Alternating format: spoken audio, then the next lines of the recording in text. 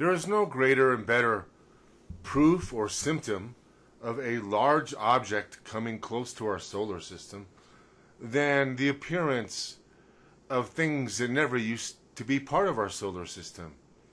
Being a rather sparse and almost vacuum-like background, all of a sudden we started seeing a glow of ultraviolet and glows of X-rays especially throughout the background and major portions of the sky.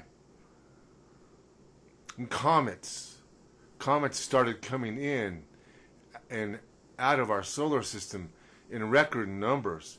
We would go 30 years before we could see a comet with the naked eye, and all of a sudden, in just a matter of 2 years, there were several.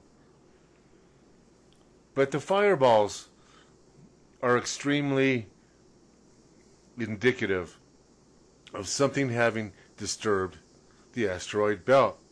Many of the fireballs, called bolides, NASA has confirmed, have come from the asteroid belt. So what creates and can take an asteroid from the asteroid belt and suddenly sling it towards the sun? These fireballs, they're not just any fireballs. They break the sound barrier. They rattle your windows. Whoever thought a meteor would rattle your windows? Well, thousands and thousands and thousands of people have experienced such since about 2010. And when you go to amsmeteors.com, you can look at the fireball counts. And when you do so, I'm not going to bore you with the numbers and columns, but you will see that the number of sightings, not overall, but just for individual fireballs, the numbers are increasing, meaning more and more people across more and more time zones are seeing the same objects. And when you see that increasing each and every year, more and more people, bigger sightings, mass sightings, that's hinting that these objects are becoming bigger. And the overall number of reported fireballs that break the sound barrier, the overall number has seemed to level off slightly. But what's not leveling off is the apparent size of each and every fireball that's being reported. It is really eye-opening when you go back through the fireball logs and you skim through them and you see one report here, one report there, one report here, one report there, 2, 3, 4 reports of something breaking the sound barrier. And then you get up to 60, 70, 80, 100, 180. I mean, 200 people reporting these fireballs, the same fireball. That tells you that these fireballs are bigger and they're traveling and spanning a much greater distance. One thing that I have learned after watching all of these fireballs is an understanding of just how well our atmosphere has protected us. And some people claim that some of these have been shot down through advanced technologies, and there is some subjective video evidence showing this. But it's a solar system event, it's not an Earth event, and in fact, large impacts have been even recorded on Jupiter and on the moon. And we think this large impact wobbled the moon.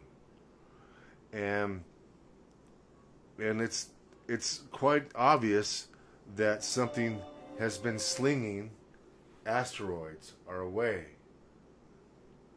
They were predominant, they would call February fireball season, but basically the February fireballs extended into March and April. And if you look at the counts, especially in the earlier years, you can see March, April, May, we're still heavy in fireballs. And approaching February, January, even November, December, we're seeing some very large fireball numbers. While in June, for at least a while, the numbers seem to fall off on asteroids or fireballs that break the sound barrier. And there's nothing you can do about them except enjoy the light show and understand that maybe one of these impacts will put enough dust into the air that will block out some of the solar radiation that we're getting. Then we won't have to spray manually particulates into the atmosphere. And many people will try to avoid the conversation of what causes them to all of a sudden be here. Many people will avoid that conversation because there's very few other explanations. They could say that the entire solar system, every 100,000 years, makes a complete orbital cycle around the center of the solar system, as our sun is in orbit around the center of our solar system, or our galaxy. And it's really more accurate to say the sun revolves around the center of our galaxy. And every 100,000, whatever, 150,000 years, we complete a revolution, and that we're just going through a debris field. Well, you know, that debris doesn't stay stationary. And the sun is always trying to maintain a grip and draw these things into the sun. However, those with momentum can stay and resist the sun's gravity. That means they have to be in orbit. So, when the sun makes a complete revolution around, let's say, the center of our galaxy, it clears a path. Just like the moons in Saturn rings clear themselves a path. The path that Earth travels through and the sun travels through 1,000 times already, if not 1,000,000 times already, should be relatively vacuumed clean. So the fact that you think we're somehow traveling through a debris field that was left here billions of years ago, that doesn't hold up to just logical progression of the solar system. And at stake is really an understanding of what's going on. And the fireballs are a symptom.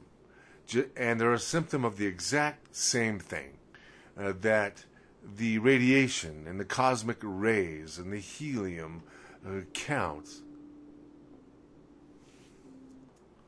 All of those are symptoms.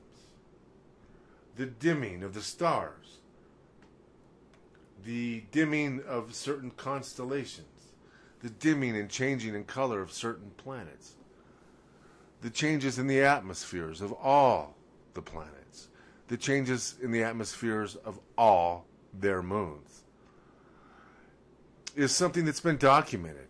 And it may not be widely shoved in your face, but if you research it and look for it, it will be there for you. And the fireballs that are coming in, we're seeing some huge ones. And if you don't think we know anything about fireballs, just remember, we've predicted impacts months in advance of February. And why February? Well, February is on the opposite side of the sun where this brown dwarf resides 99% of the time. Directly opposite in February is planet Earth.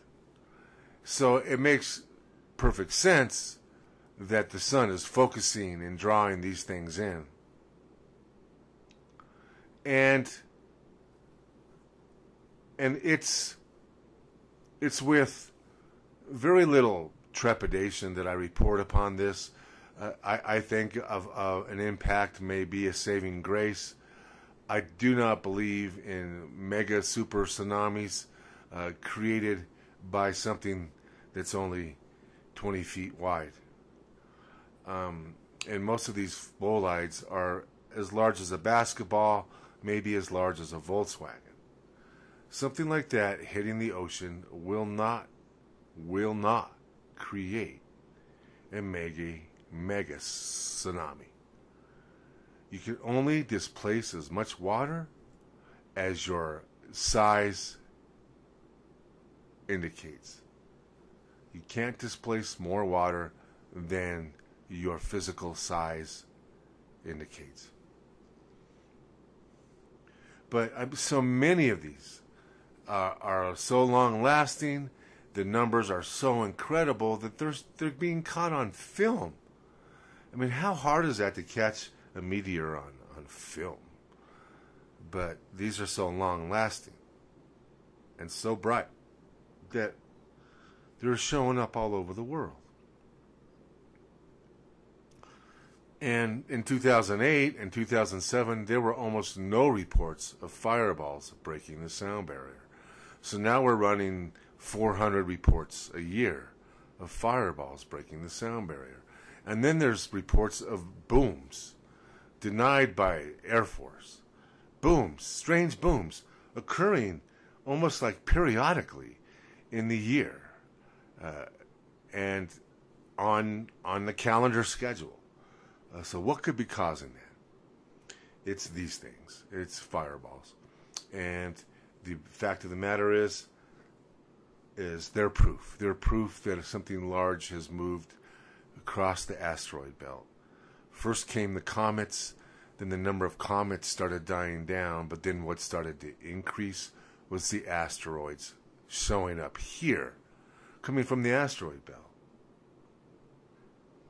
So that tells you something crossed the Kuiper belt, something crossed the asteroid belt, and approached our solar system. These are proof. And until next time, stay prepared.